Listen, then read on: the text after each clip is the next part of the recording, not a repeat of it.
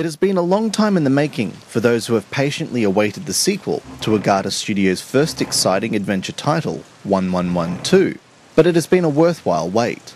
Episode 2 sets a new high standard for the genre on the iPhone, with its amazing art design, clever puzzles, and a compelling story that wills you to stick around until the end. If you missed out on the first in the series, or if it's just been too long for you to remember, a handy introduction will get you back up to speed, summarising the strange situation that Lewis Everett, a simple antiques dealer, has been left in.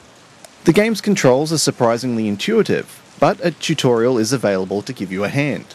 Areas can be zoomed in with pinches, while holding the screen activates magnifying glass to identify interactive objects. Inventory can be examined visually, with full 3D rotation and zooming also being available to help you in finding handy clues. Visually, the game is simply stunning, with digitally painted environments and characters that are vibrant and stunning to behold. As with any adventure title, the dialogue is complex and several amusing options are available to those who explore enough.